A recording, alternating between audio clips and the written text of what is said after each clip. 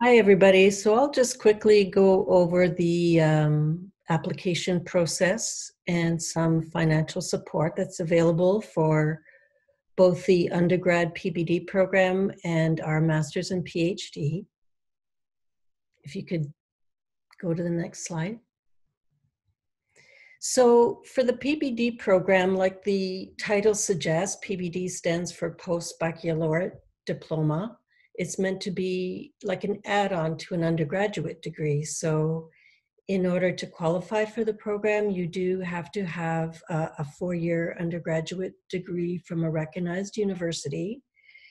Um, Typically, people come to the PBD program with a social sciences undergraduate degree, but that's not a requirement. We have people from business, from English, from all over the map. So even if you haven't done any aging work before, you you can still start. We don't assume that you've done some aging coursework.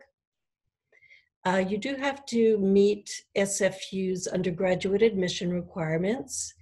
And that includes the GPA requirement tends to vary from semester to semester. And in fact, I'd say these days there's a lot of demand. So typically the admission GPA is higher, is closer to a 3.0 or a B plus range.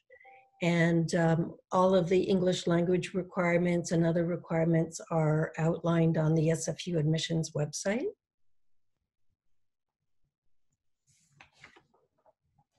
So in the PBD program, we have 3 intakes a year. There's 3 semesters in the SFU calendar year.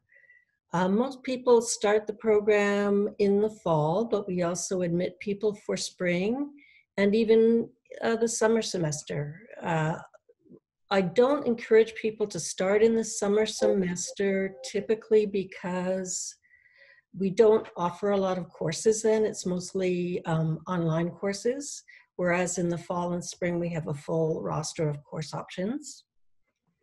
So if you're interested in applying to the PBD, we just ask you to submit 3 letters of reference. There's an application form that you download from the website. And it's kind of a parallel process where you apply to the department, but you also apply for admission to SFU.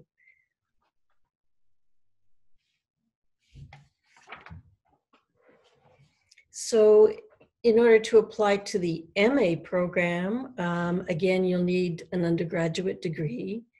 And we do, for the graduate programs, require that you've done a little bit of aging coursework. Prerequisite courses, if you haven't done a couple of aging courses, can be done via the PBD program. It's a little more competitive in order to get into the MA program. In order to get into any program at SFU, you need a GPA of 3.0 or higher. In order to be competitive in our program, typically people need a GPA of at least 3.2 or higher. And again, that bar kind of shifts from year to year depending on who else is applying. And next slide, please. Okay, so in the case of the MA program, there are 2 intakes per year. The big one is still in the fall. The deadline to apply for that is the end of February, and applications are open starting in January. We also accept people for the spring semester, which starts in January, and the deadline for that is the end of September. So in order to apply to the MA program, I should say the application process for the MA and PhD is all online. You have to upload your undergraduate and any other post-secondary transcripts online. You also have to prepare a statement of research interest. This is a really important part of your application. So we do suggest that you put some time and thought into that. One suggestion is to check on our website and see what the faculty areas of research are, because in order for someone to supervise you, they need to overlap with your intended research area to some degree so that they can supervise you accordingly. And we also have samples of successful research statements that we're happy to provide, just so you have an idea of what we're looking for.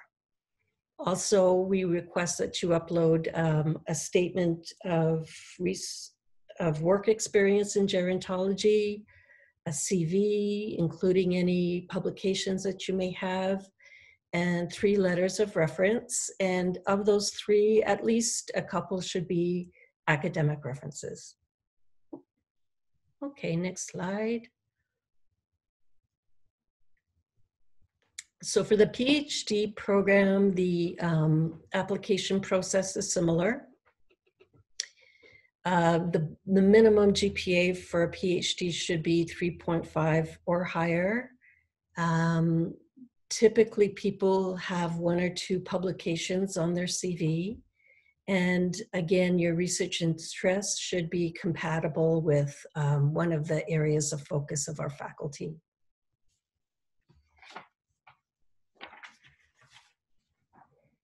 So for the PhD, again, there's 2 intakes, fall and spring. And you are asked when you start the application process online to submit, very similar to the MA program, all post-secondary transcripts, research interest, work experience, proof of writing ability, because you are writing at such a high level, CV, and again, 3 letters of reference, at least 2 of which should be academic references.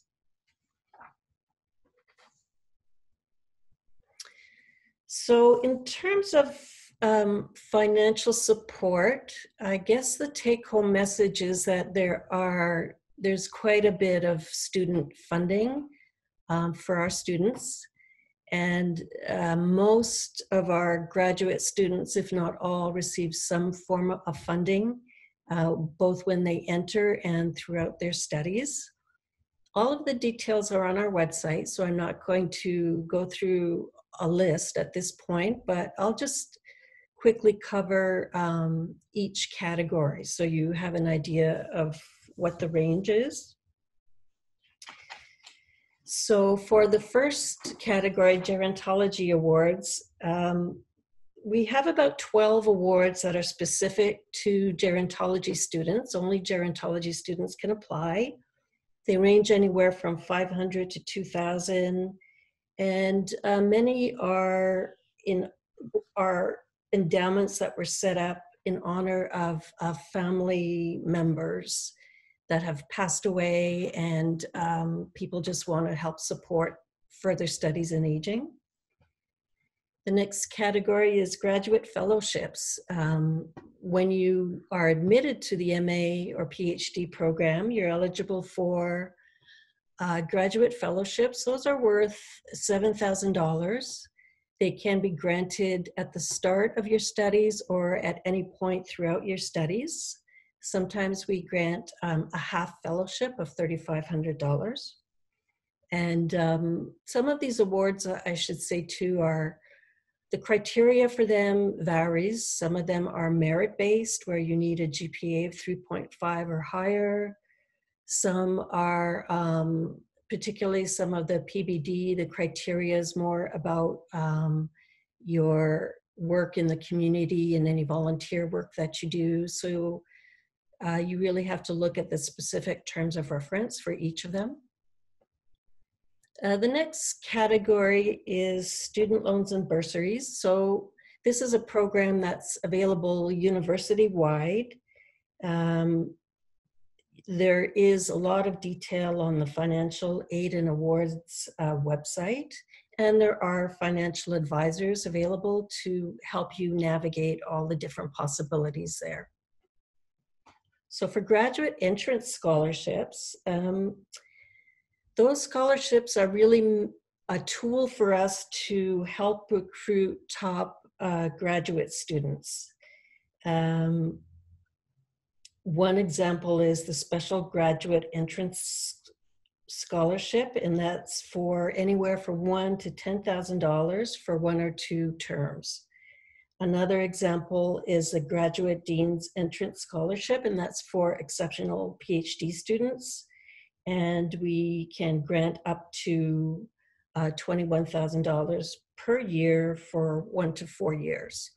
The idea is really for top graduate students. It gives us the tool, because often there's a bit of competition to try to attract real star students. So this gives us the tools to offer them a package that's equivalent to other offers they may be receiving.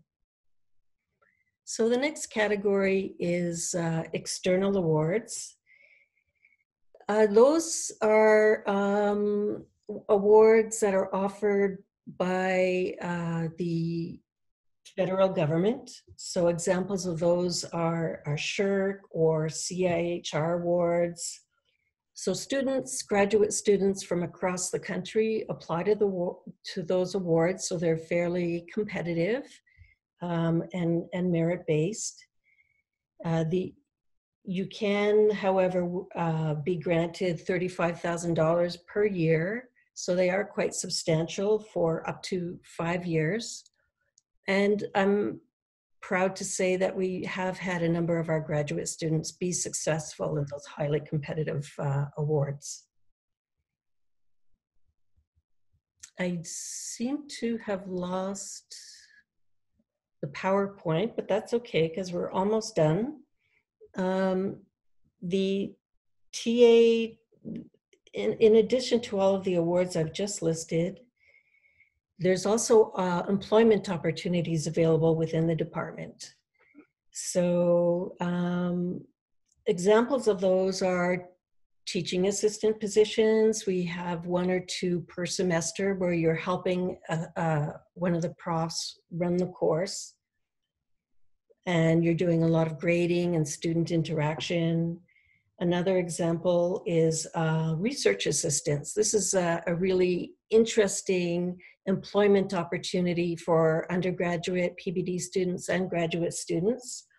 As you heard earlier, a lot of our faculty members are really successful in attracting really interesting research grants, and they do hire students as research assistants. And there, your role can range from coordinating projects, liaising with community partners, doing surveys, meeting with research participants. So it really runs the gamut and gives you a really good idea of a hands-on look at the research that's being conducted and the impacts it's going to have on the community.